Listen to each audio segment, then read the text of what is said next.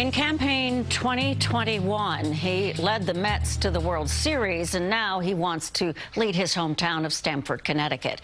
Bobby Valentine is up against Simmons, who's already knocked an incumbent mayor out of the game. CBS 2's Tony Aiello spoke with both candidates.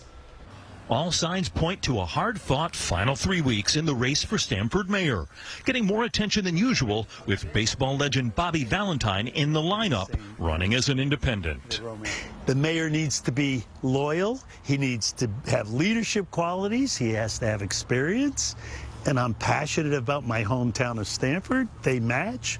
I'm doing it. Stamford is going to grow, and it needs to grow properly. Valentine cites his early investment in downtown renewal and experience as public safety director. Mobile 2 caught him helping snowbound drivers a decade ago.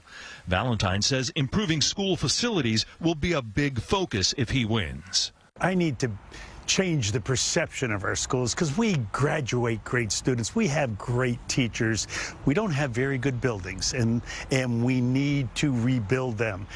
Democrat Simmons benched the current incumbent, triumphing in a primary. She's a state representative, mom of 2, pregnant with her third, a Harvard grad who once worked for the Department of Homeland Security. I want to be that leader to bring that bold vision to take our city to the next level and help the people of Stamford. Simmons also cites infrastructure as high on the next mayor's to-do list.